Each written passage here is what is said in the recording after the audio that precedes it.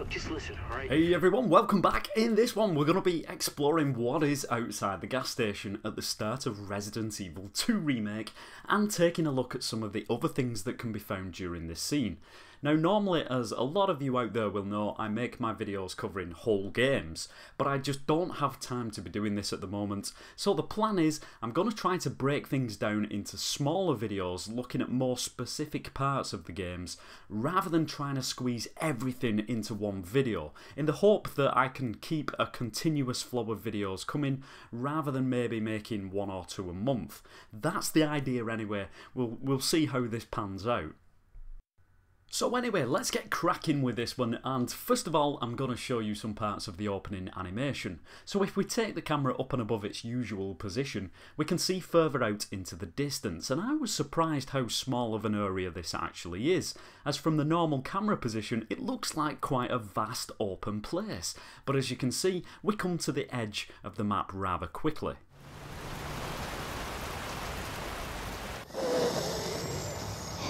I need some sleep. Now the other surprise I wanted to show in this animation is just before the truck hits the zombie woman. If we zoom out, take a look at this, we can find the driver is floating in front of the truck.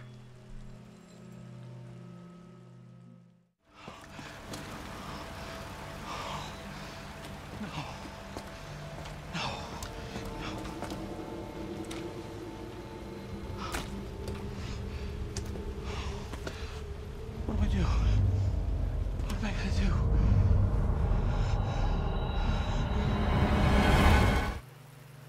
So, what exactly does the woman zombie look like? Because we never really get a close-up of her. To me, she doesn't look too bad, hardly a bit of rotting flesh on her. And to say she's been hit by a truck too, she looks in pretty good shape. Alright, so we are at the Mizoil gas station. It's very spooky here. Or petrol station, if you live in the UK, and many other places. Anyway, let's not get carried away with what it's called. There are a few Easter eggs hidden away here. Some of them you may have seen before if you've been watching various Easter egg channels. One of them being this one that's hidden on the door to the gas station itself, and it's a telephone number which is actually the release date of the original Resident Evil 2 in Japan. Very cool stuff. There is however one Easter egg that I haven't yet seen anyone show. It's on the license plates to the vehicles used by Leon and Claire. Now I'm not talking about the plates themselves saying Made in Heaven and Matilda, but the developers have actually hidden the date of the remake's release on both of the plates. Check it out. If I turn the brightness up, you can see Jan 25, which of course is the remake's release date, 25th of January 2019. So not only do we have the original game's release date hidden in this scene, but the remake date is hidden in the very same scene of the game. How cool is that?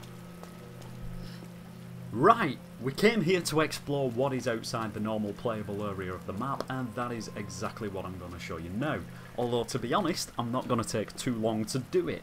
I was kind of hoping to find a random dead body or something else massively exciting, maybe like a Slippy logo sign, but it wasn't to be, and to be honest, other than a few objects like trees and bushes, there really isn't a whole lot out here. Although whilst I was looking around, the anticipation of finding something was rather cool, and it was also very creepy knowing that I shouldn't really be out here. It kind of felt like something was going to jump out at me.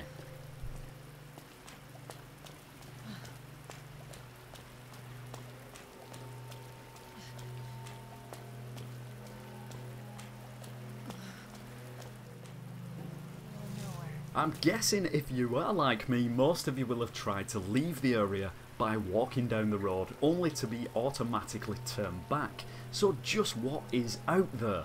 Well, again, not too surprisingly, I'm afraid there isn't much, but I was quite shocked to see how big the map is, especially being most of it is unused.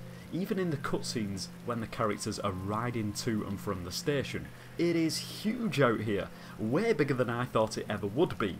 In fact, as I get to the end of the map, I'll spin the camera around and way over in the distance you'll be able to see the station lights.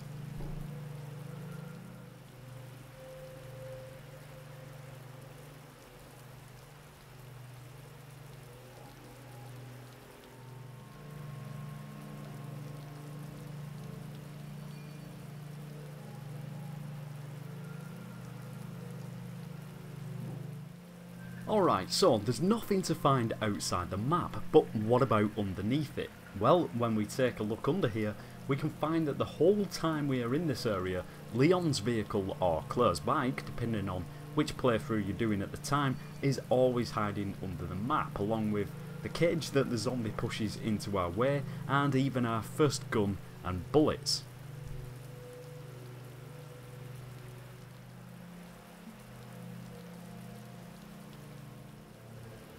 I was curious to find out what is beyond the door to the storage room before we enter, so I took the camera inside, and by doing this and then walking forward to the door, we can see when the zombie and the cop appear, which is of course just as the animation begins.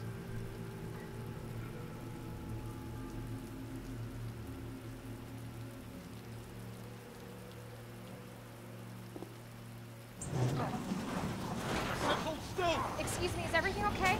Stay back, ma'am. I got this. Also, where is Leon whilst all this is going on? Well, as you can see, he's outside waiting patiently for his cue to run in and save us.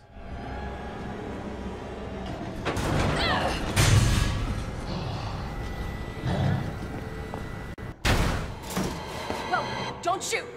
Get down! Alright folks, that is it for this video. If you have any suggestions of things that you would like explored in Resident Evil 2 Remake, maybe something that you were curious to know about, let me know in either the comments or over on my Twitter, and I'll try to include them in a future video. In the next one, we're going to be taking a look around the outside of Raccoon City Police Department, so it will be awesome if you could join me for that. But until next time, as always, take care guys.